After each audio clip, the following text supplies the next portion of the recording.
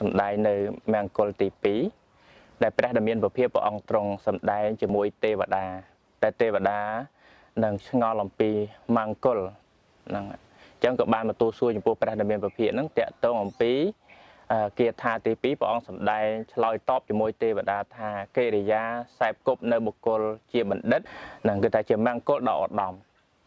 ដូច្នេះនៅក្នុងបគាថាហ្នឹងល្អណាស់ញាតិញោមពុទ្ធបរិស័ទយើងទាំងអស់គ្នាតែងតែចង់រកនៅសេរីសួស្តីចង់រកនៅសេចក្តីសុខនិងស្វែងរកសេចក្តីសុខមុនលោកមករំដោះគ្រោះឬក៏ថា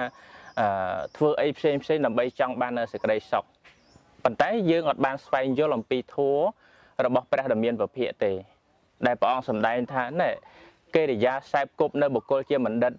រមែងបាននៅមង្គលដ៏ឧត្តមប្រព្រឹត្តទៅគឺថាជាសេរីសួស្តីតែម្ដងហេតុអីបានជាត្រូវសម្ដែងដូច្នោះពីព្រោះថាបណ្ឌិតនឹងតែងតែដឹកនាំ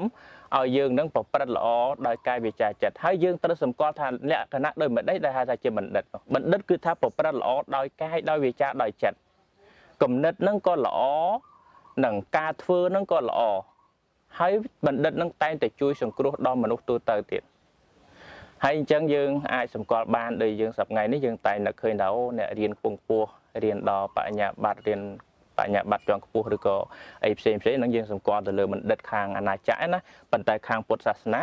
លោកឲ្យប្រៀបថាបុគ្គលដែលប្រព្រឹត្តល្អដោយកាយវាចាចិត្តមាននឹងសិលធម៌ល្អហ្នឹងគឺថាជាបណ្ឌិតដែរហើយបណ្ឌិតហ្នឹងមិនមែនចាំតែថាអូនិយាយច្រើនបោកបាច់ច្រើនហ្នឹងថាជាបណ្ឌិតតែម្ដងអត់ទេអញ្ចឹងយើងត្រូវសម្គាល់អញ្ចឹងណាហើយយើងត្រូវចេះខ្សែគប់នឹងបុគ្គលណាដែលល្អបុគ្គលដែលដឹកនាំជាប្រយោជន៍ហ្នឹងគឺថាលោកអ្នកចេះដឹងហ្នឹងយើងទៅខ្សែគប់ទៅបានចម្រើនខ្សែគប់ជាមួយសប្បុរសហ្នឹងចម្រើនខ្សែគប់ហើយយើងត្រូវចេះស្ដាប់យកចិត្តទុកដាក់ហើយស្ដាប់ហើយមានយោនិសោមនសិការៈការប្រព្រឹត្តទៅតាមលោកហ្នឹងគឺថាមិនចេះខុសទេហ្នឹងហើយគឺថាធ្វើកិច្ចការងារអីបើតាមបណ្ឌិតវាមិនងាយឲ្យយើងនឹងរងទុក្ខលំបាកទេពីព្រោះអីបណ្ឌិតលោកប្រាប់ត្រង់លោកទូមានត្រង់វាខុសអំពី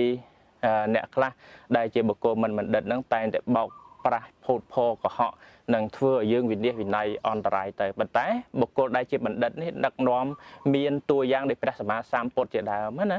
ឬក៏ថាអគ្គសាវកឬក៏ថាបុគ្គលដ៏ប្រសើរក្នុងសម័យពុទ្ធសាសនាដែលលោកចេះដឹងច្រើនណាគឺណាដឹកនាំមនុស្សសត្វទាំងឡាយនឹងឲ្យស្គាល់អំពីសេចក្តីទុក្ខស្គាល់អំពីសេចក្តី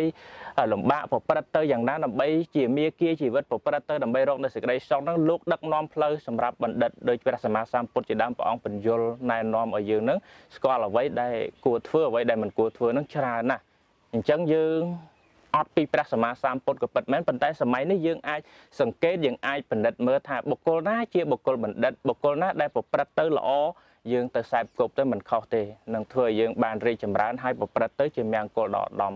សម្រាប់យើងផងដែរដូច្នេះសូមពុទ្ធបរិស័ទទាំងអស់បើសិនណាចង់បានសុខយើងត្រូវស្វែងរកបុគ្គលដែលបណ្ឌិតបុគ្គលអ្នកចេះដឹងនិងដើម្បីដឹកនាំផ្លូវយើងបានសុខទៅប្រព្រឹត្តទៅជាមង្គលដ៏ឧត្តមហើយសូមអនុមោទនា